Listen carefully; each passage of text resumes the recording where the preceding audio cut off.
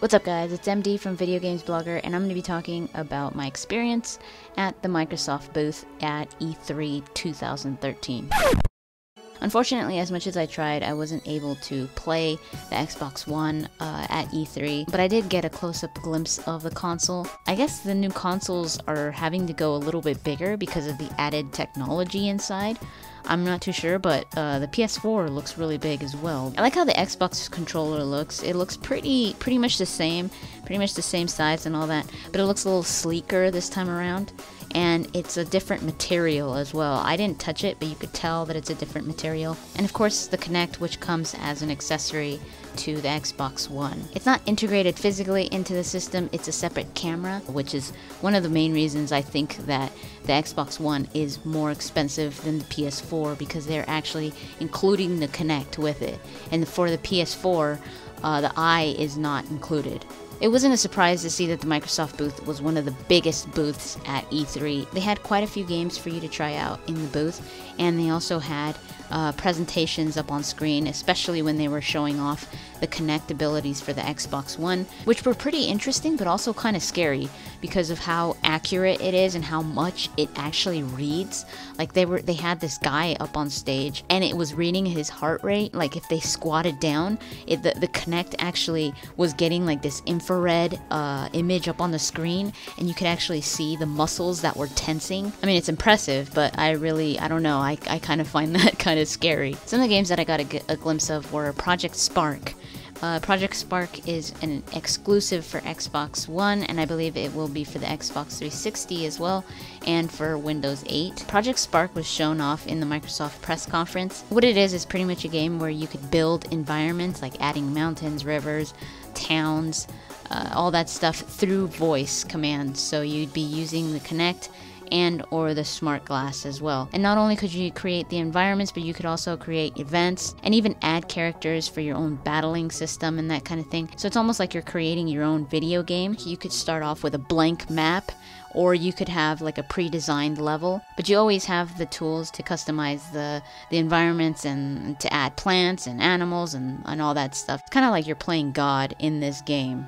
Another game that they had at the Microsoft booth, which is not an Xbox exclusive, and I was actually able to play it at the Microsoft booth, was Disney Infinity. When I heard about this title a few months ago, I was extremely excited because I love Disney, and I just love the idea of the little vinyls that it comes with. It's kind of like the Disney version of Skylanders, where you've got those little toys or vinyls that you put on top of a disc, and that character that you put on the disc registers into the game and you start playing as that character. So you said these are bonuses, right?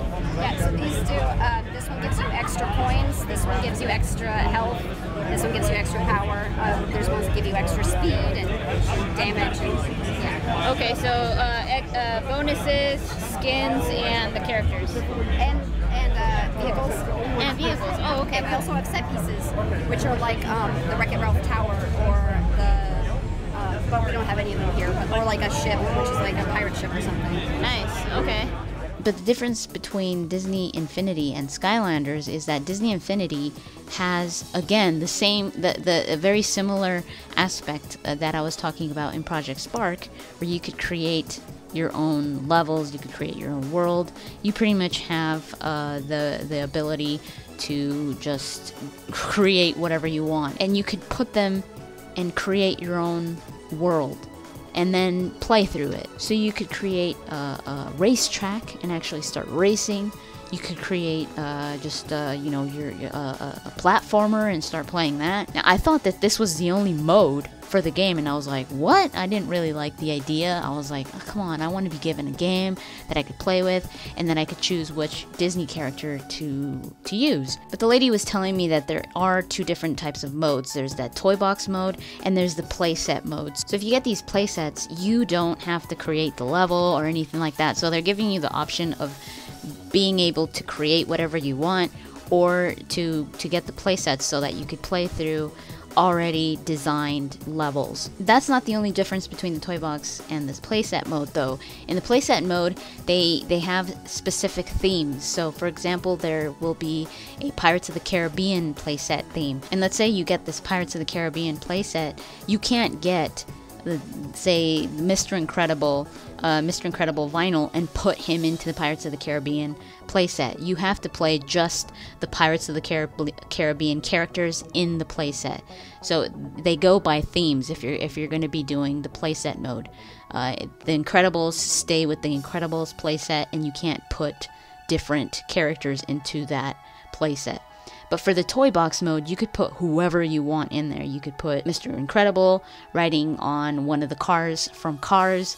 So you could mix and match with the toy box, but not with the playsets. It looks cool, but the toy box mode is really complicated, especially for somebody that doesn't like to spend all that time creating their own level from scratch. And the playset mode, I mean, it's already, the levels and the world is already created for you, and you have a job to do already there, so it's like any other game, but you're limited just to the characters of the specific theme that you get, which kind of sucks, because for those of us that don't want to play the toy box mode, but like the idea of the playset mode, we can't play with the other characters, which is what makes this game really cool, that you have all the Disney characters. They also had the Xbox One exclusive Rise Son of Rome. A lot of the gameplay was shown off in the Microsoft press conference for this game as well. The developers of this game are Crytek. They created Crysis. I had heard about this game a while ago and I was always interested, but the thing that kind of pushed me back was that I was reading that it was a Kinect exclusive. Some people were asking the developers if this game was still just a Kinect exclusive, but they kept saying that it did integrate Kinect. So they weren't saying that it was just exclusive, they kept saying that it integrated it for like voice commands, because you're this Roman general named Marius Titus, and you're pretty much giving commands to your army. So if you don't want to play the Kinect, will it still be a great experience, or will it kind of suffer? I don't know about that, but I do think that the graphics look really good. It's also a heavy QTE. I'm not a big fan of QTEs, especially with a game that integrates Kinect and also Smart Glass. So you could be using your Smart Glass, but that is way too much to have to think about doing for this game. It sounds like it's extremely complicated because of the Smart Glass integration, the Kinect, and then also you have to be looking out for the QTEs. That just sounds like massive overload that really shouldn't be there. Another game that I just passed by because it's not a title that I'm very interested in was World of Tanks. This is a multiplayer online game. It's free to play, but you do have the option to pay a small fee to advance at an accelerated rate. So I think like specific upgrades will be available if you want to buy them with actual money. It's a player versus player type of gameplay where you are pretty much fighting each other with tanks. Another game that I was actually able to play was Halo Spartan Assault. This game is going to be for Windows 8. It's a single-player, top-down action shooter. Halo is one of those games that I'm attracted to. I've never really gotten into when it comes to playing, but I do think that they have a pretty good story going on and all that. So I played maybe like 5 minutes of this game, and I seriously did not like it. I don't know if it's because I'm not a big fan of tablet gaming just yet. My brother is a pretty big Halo fan, and he has played the games, and he tried it out as well, and he didn't like it either. Maybe we needed some more exposure to it, or maybe it would have helped if someone had come and actually told us what we were supposed to do, and like the controls and all that, for us to actually like it. But with what we experienced, I really wasn't interested. I also got to play Max: The Curse of Brotherhood. The trailer for this game was also premiered at the Microsoft press conference. This game is an Xbox Live arcade game. It looks interesting. I got to play about 10 minutes of it. But the weird thing was that I never encountered a complication or any kind of puzzle or an enemy, nothing. It was just like me getting from point A to point B. So I was like, okay, does this get more complicated later on? Because I know that it is a puzzle type of game, because this is a sequel to Max and the Magic Marker. But for me to be playing a game for 10 minutes and not encounter anything that really gave me the idea of there being a purpose to this game is kind of weird to me. So I lost interest pretty fast. I mean, the environments are really nice. I really love the graphics. It reminded me a little bit of Limbo, and a lot of people are saying that it's been inspired by the PC and PlayStation classic Heart of Darkness. I mean, I'm sure that this game game does integrate like bad guys and puzzles, but I think it's probably a very slow game because I didn't encounter any of that in the 10 minutes that I played. Next is probably the most exciting game for me in the Microsoft booth, Fable Anniversary. And I actually started talking to someone from Lionhead Studios, which was super awesome because I love these guys. I'm a huge Fable fan. I've played all of the Fable titles, so I was like, what is this? What they're doing is pretty much remastering Fable, and they're adding a lot of really cool stuff to it. I didn't play Fable on launch. I played it like a little bit before Fable 2 because I was really interested in the way that Fable 2 looked like, so I was like, I want to play Fable first. And it just looked really bad. It was full of glitches, so I was like, oh man, this sucks. But I really loved the story and all that. And the Lionhead Studios rep was telling me that they had gotten so many requests from people, from fans saying, when are you going to remaster Fable? When are you going to redo Fable?